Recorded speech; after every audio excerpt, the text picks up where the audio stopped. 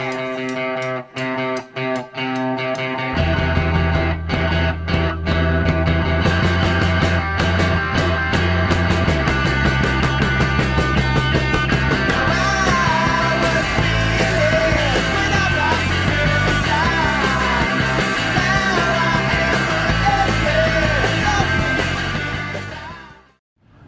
good morning, my friends. If you watched my last vlog, I promised a little James Brown museum tour. So today we are at the Augusta Museum of History and we are going to check out the James Brown exhibit, Daze with Jordan the Lion. It begins now. Now, as told on the tour, they have quite a bit to see here, James Brown's history. And I believe they have the most of anywhere there is to see James Brown memorabilia. All right, Augusta Museum of History, let's see what you got. All right, into the exhibit we go. So right back here we have the James Brown exhibit, Godfather of Soul. Let's see what all they have.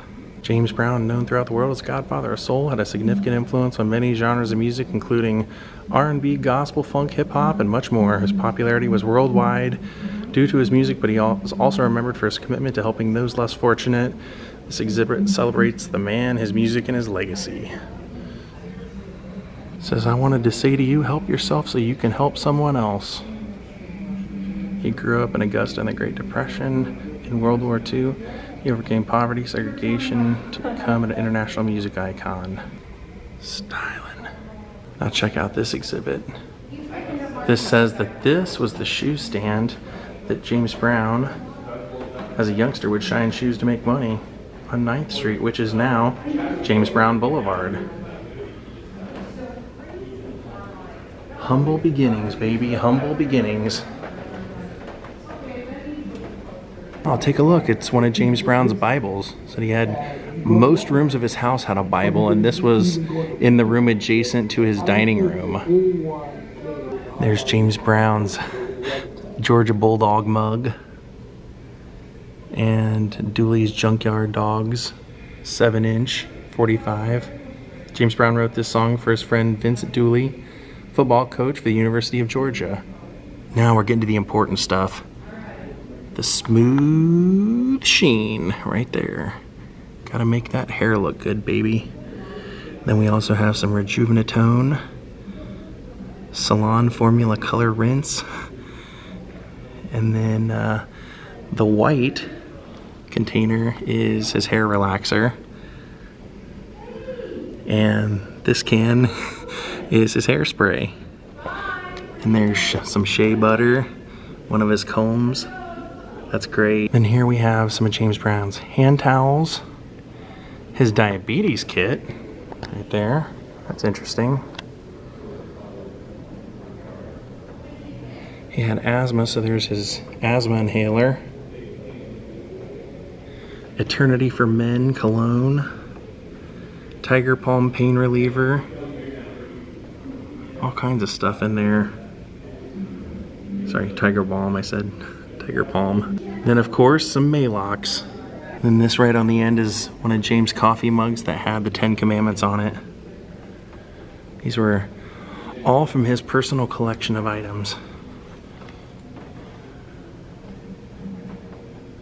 So check that out. That is, I can't tell even when I was up close, it looks purple to me.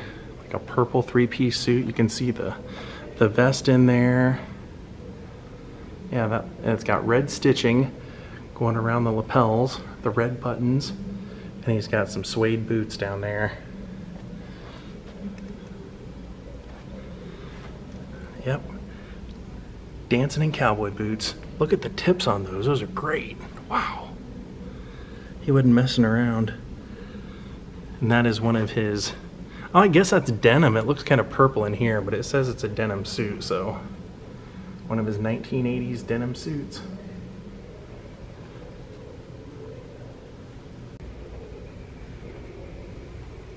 The King. Then when I took the tour, they kept reiterating how important family and education were to James. And here's his family tree.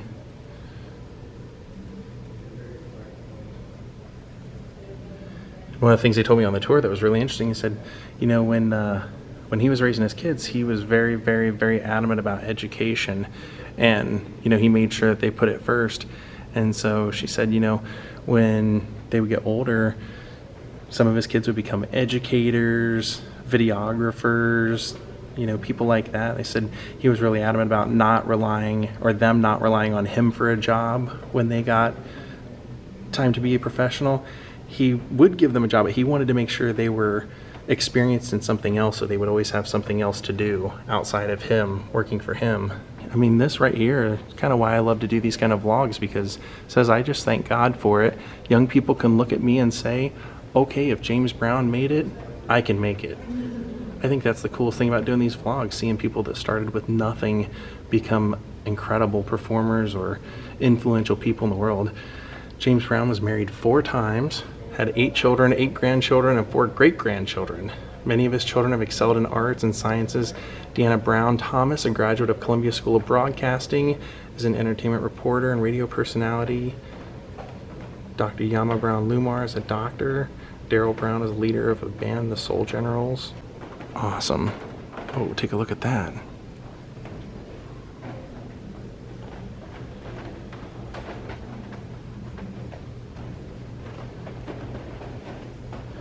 At the Apollo.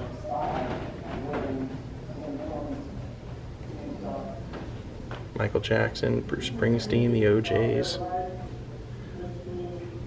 You can definitely see where Michael Jackson took a lot of his cues from James Brown, from the way he dressed to the way he danced. And there's Reverend Cleophas James. If you remember when James Brown was in the Blues Brothers, featured in the Blues Brothers movie, he performed in there, and that was right there, that was him. And then here, when they made the Blues Brothers 2000 movie, they had him back, and that was his on-set chair. They used Please, Please, Please movie soundtrack, and it said, Mr. James Brown reprised his role of Reverend Cleophas James in the movie sequel, which I never saw. But that one is a classic. Absolute classic. So, entering the theater, we've got an old show poster here. Hot Summer Nights at the Chilhowie Park Amphitheater. James Brown sound I didn't learn from nobody, it's from me. James was a self-taught musician. In 1953, he began his professional career with Bobby Bird's group, the Gospel Starlighters, who later changed their name to the Flames. Their hit began with Please, Please, Please, and then later with Try Me. In the late 1950s, the group became known as James Brown and the Famous Flames. Their R&B sound soon developed into funk and soul and had profound worldwide musical influence. As an innovative performer, prolific songwriter, and record producer, Brown changed the music industry forever and paved the way for many performers, particularly hip-hop and rap artists. Look at that. Oh man, I'm seeing a lot of costumes, including that one. Oh my god, can I take that home with me? Look at that cape.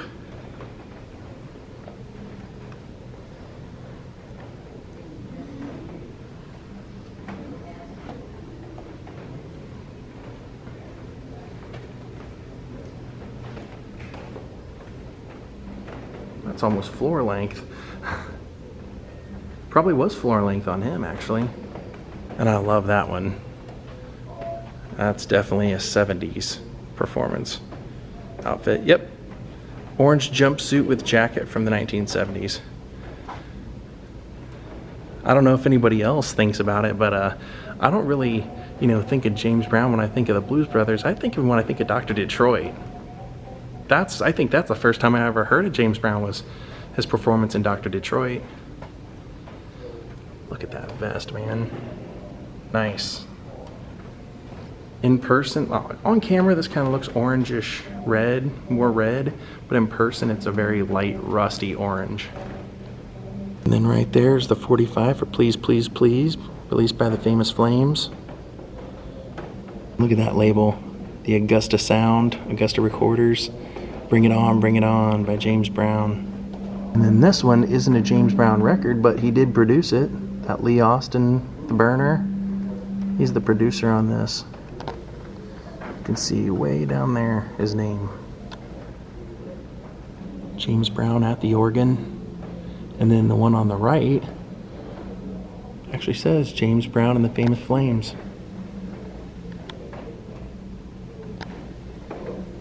Now check out some of the musical instruments that help make some of those incredible records. Got a Ludwig drum kit here.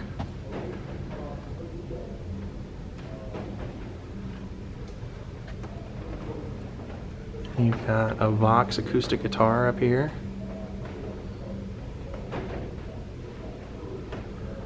And these were all from his home. That the last home that he had, that they're kind of, from what I understand, they're still trying to figure out a way of doing like a Graceland type thing. It was on Beach Island in South Carolina, very secluded. These were all from that house. Got his Roland synth. Very cool. He probably played all those too, himself.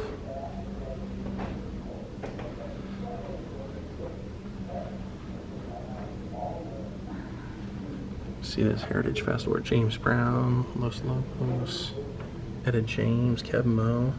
Great lineups. I did ask on the tour what happened to his clothes and costumes, whether they sold them, auctioned them, what they did, and I was told that they kept most of them. They do loan them out to Hall of Fames and things like that occasionally, but they have tried to keep most everything.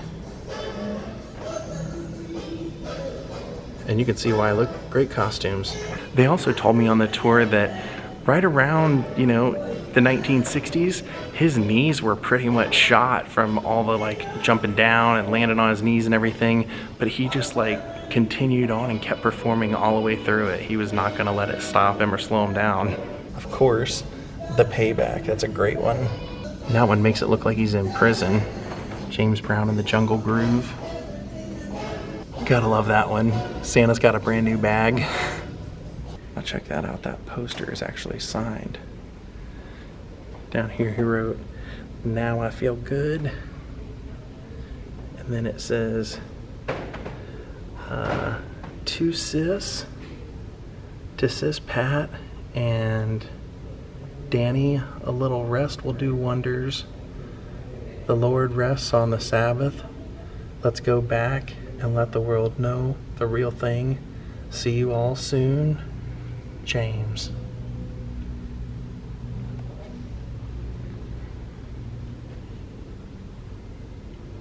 It's a much different style of costuming for that day.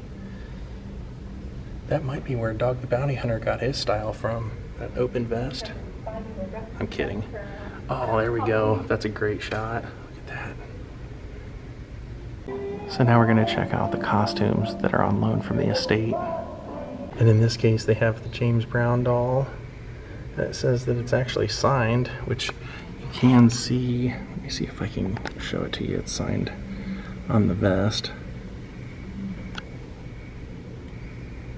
I'm trying to get past the glare. It says that it was signed at the Imperial Theater, which we did go vlog yesterday after a rehearsal. There's his crown from the 1960s when he was crowned King of Soul. Here we've got some James Brown's black silver tip boots, cowboy boots. Seems like he pretty much always was wearing those. Maybe not always, but a lot of the time he was into the cowboy boots. And look, the tip's worn out, so he was using it for something. And there's some green ankle boots. Those look like those could have been from the 70s as well. And the gold ones, gold lame boots. Those are great.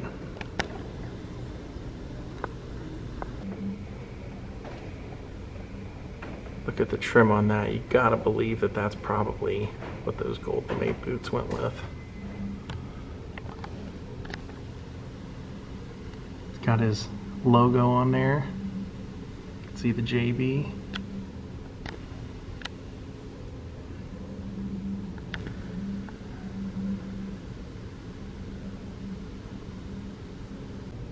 And look at that jacket. Wow. So that's another three-piece suit. You got that intense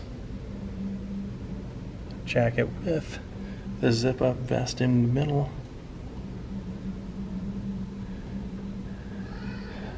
It's kind of like a matador cut, kind of. I think that's what they called those back then. It was kind of like his matador look. And then there we've got one of James' mirrors. Floor-length mirror, because you gotta look good when you're the king of soul. Gotta make sure that hair's on fleek. Then look at that. That blue. That blue suit there. Man, he always looked like $1,000,000. I did ask on the tour, I was like kind of curious, because I know Prince had like one person that really made all his clothes, and Elvis had icy costumes that made his. I said, did James just have like one person that made his? And they said, we really don't even know. They're gonna ask about that, maybe add that to the tour. There's that logo again. No, it's like a different style logo. There we've got some killer blue cowboy boots with no silver tip. And then I thought these were gym shoes, but they're not. Platform shoes. You can see the heel back there. But from the front, they look like something you'd wear out jogging to me. The laces, I'm not sure about that. Should have had zippers. And then you got some black leather boots right there.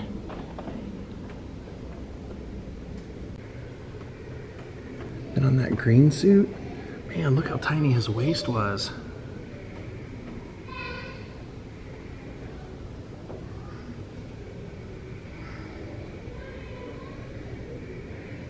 Now look at this poster. This would have been a great show. Chuck Berry, James Brown, Ray Charles, Bo Diddley, Fats Domino, Jerry Lee Lewis, and Little Richard. I mean, who the heck could you forget? And let me ask you this. When do you take a bathroom break? You don't miss any of those. And I love what it says on this wall. It says, when I'm on stage, I'm trying to do one thing, bring people joy, just like the church does. People don't go to church to find trouble. They go there to lose it. Here they're showing off some of his famous record covers, record jackets. That's a really cool show poster right there.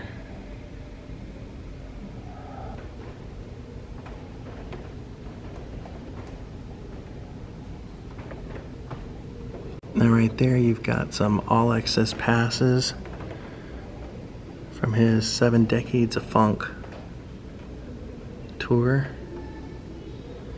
And then right over here you have some of his backstage passes from various concerts.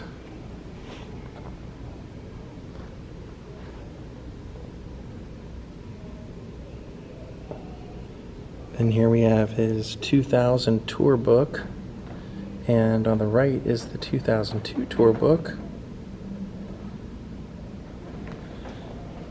And this was for a concert giveaway. Now here we've got an accommodation from the Department of Defense, and it says it's a certificate of appreciation for your outstanding contribution to the morale and welfare of the United States and other free world military. Now if you watch the movie, there's kind of a funny scene where he's going to entertain the troops, and he gets off the plane. They're like, okay, Mr. Brown, you got 30 minutes allotted for you to perform, then we got to get you out of here. And he looks at him and goes, don't nobody tell James Brown how long he performs. And he goes out there and does his thing. Speaking of, he's doing his thing there so much the hair's getting all tousled. And like I said, drop into the knees.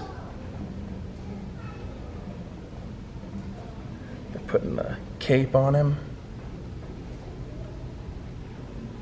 And then right there they have one of James' Hammond harmonicas.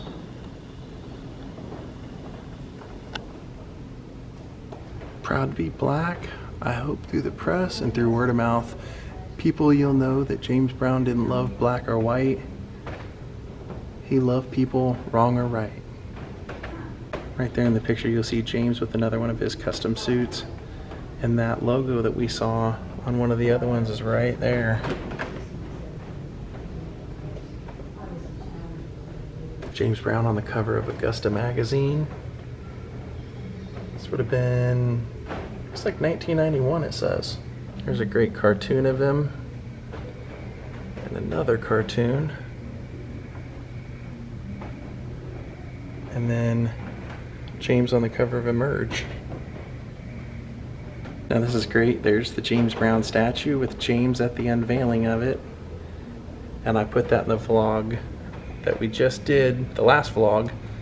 So if you want to see what that looks like, go watch that one. Al Sharpton, James Brown right there.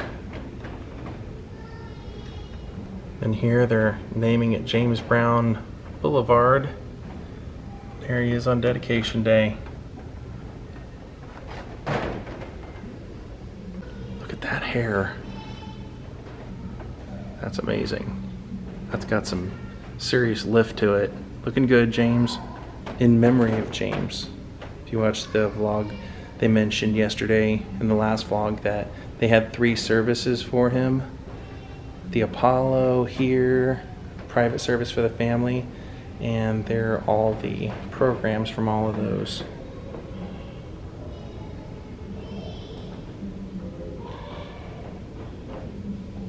You can see that this one over here is the one at the Apollo.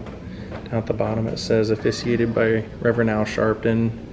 The next one says the same thing, Reverend Al Sharpton, but that's the one in Augusta, and this one was for the family in Augusta. And you'll see all those people sign that flag, leaving messages to him. Statue after he passed away, you can see that flag draped around him. And these were all memorials. You can see another photo of the memorial. And you can see the tribute to James after he passed away at the Hollywood Walk of Fame. People all over the world mourned his death. It's sad because he died on Christmas Day. If you remember, 2006 Christmas Day. So this was all things that mourners left.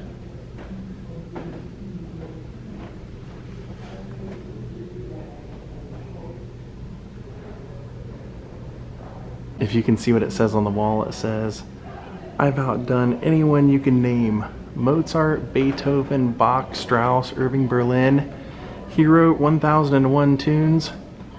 I wrote 5,500. And here we have some of his honorations. Payne College doctoral hood right there.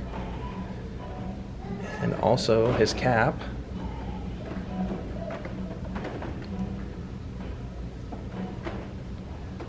That was in 2006.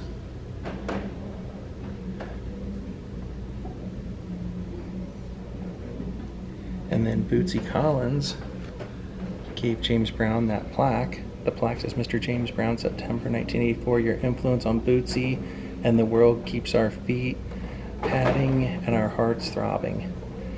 And of course, if you know James's history, he put Bootsy and his brothers in his band. They were part of James' band for a while, till they just up and quit.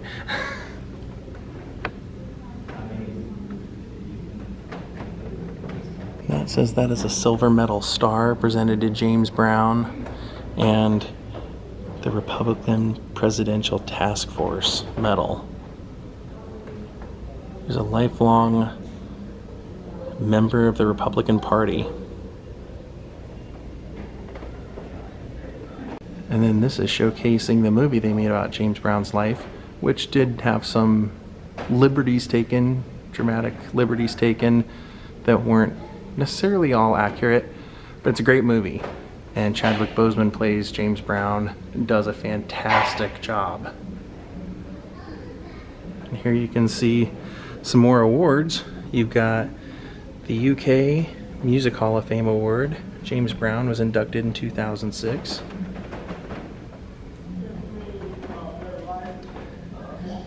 And then you've got right here his Grammy medal. 24th Annual Grammy Award 1982 telecast. And then here's a Mojo Award, Lifetime Achievement Award. Now that one back there's a big one. That's the Martin Luther King Jr. Humanitarian Award. And then that is James Brown's Grammy for Best R&B Performance of Living in America, 1986. If you look on the plaque, you can see his name. Nice. And then there's a funny picture of James Brown and Jackie Chan during the making of the movie Tuxedo. There's James Brown performing with Charlie Daniels. And James Brown and MC Hammer.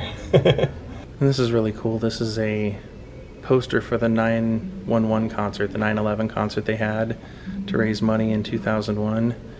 And it's got Michael Jackson, Aerosmith, Backstreet Boys, James Brown, Al Green.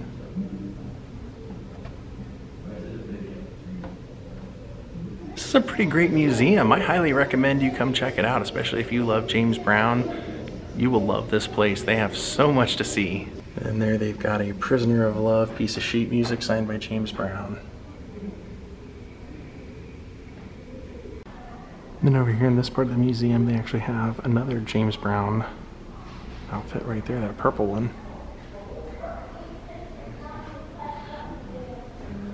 Handmade suit, baby. Fitting of a star. Alright, on our way out, I have to stop by this little penny machine because I think I need a pinched penny of James Brown. Alright.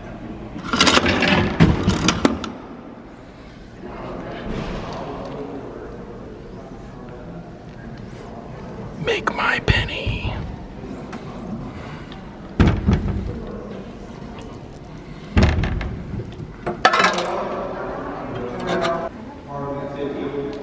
There it is. Pretty cool.